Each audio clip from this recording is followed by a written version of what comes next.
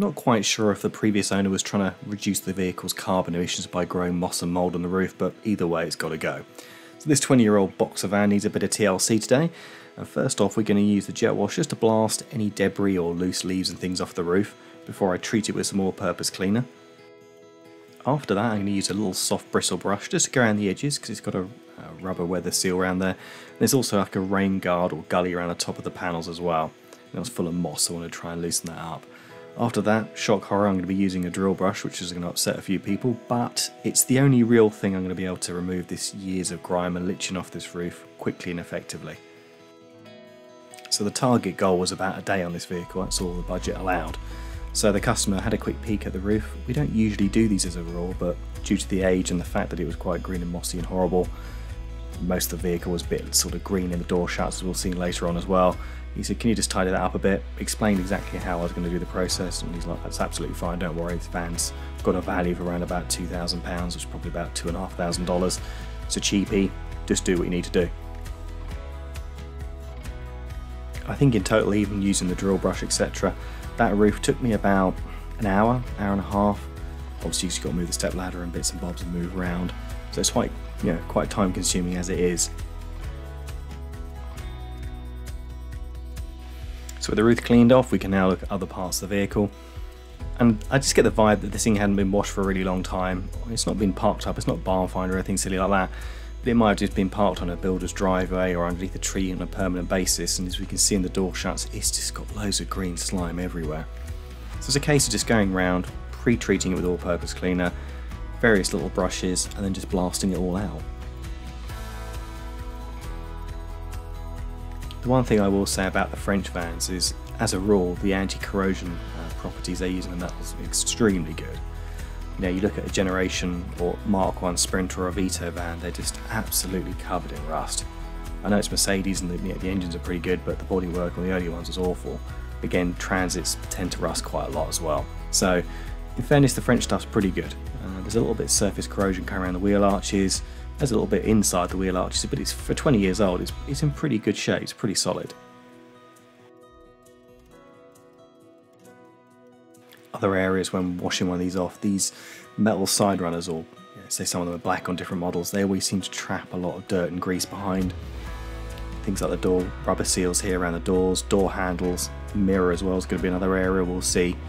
It seems to attract a lot of green slime at the bottom, right underneath the glass, so get the brush in there, agitate it quite a lot, and then give it a good blast out.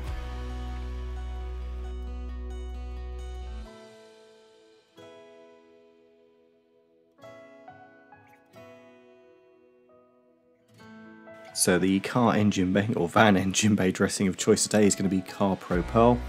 I've diluted that 50-50 with water, and it still gives a good finish. All you do is literally spray it on while the engine bay is a bit damp, and once it all dries off, it'll leave a nice factory finish sheen on there. Now I've got to be honest, the inside of this van was really good condition. It was dusty and a bit grimy, but nothing too bad. Bit of all-purpose cleaner, brush around the vents and things, used a damp microfiber to take the residue off, and also an airline to blast any of the vents and hard to reach nooks and crannies that might have sort of biscuits and crumbs in there for years ago. And most notably, the seats were a bit grubby. I think the passenger side might have had a dog on here as well. Maybe Builder's gone to work with his little Jack Russell or something. So they took about 2 or 3 passes to get all the grime out of them, but as you'll see again at the end of the video, they came out really well. There's no rips or tears or anything like that now. This van, in fairness, was in pretty good condition.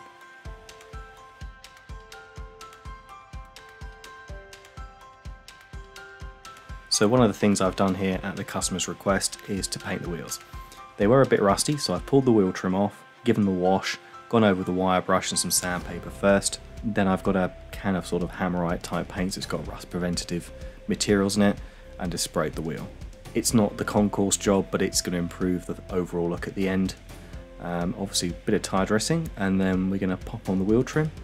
And whereas you would have had the silver wheel, which was a bit rusty in those gaps in between, now it's all satin black and just looks nice and uniform.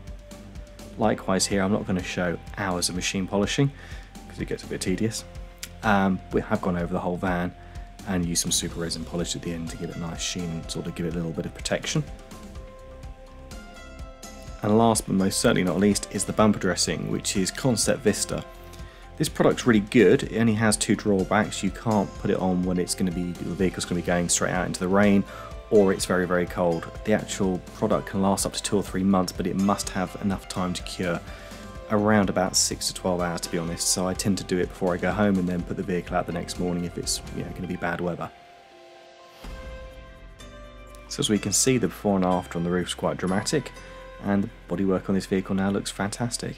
It's not dented or scratched anywhere. I went around with a little bit of touch-up paint on things like the door edges and things like that, but overall I was actually quite impressed. This vehicle's been loved. I just think it hasn't sort of had the care and attention in the right areas, like the door shuts, petrol flaps being washed out, things like that. So it hopefully will do somebody a good turn. I think it's going to be a nice little van for someone.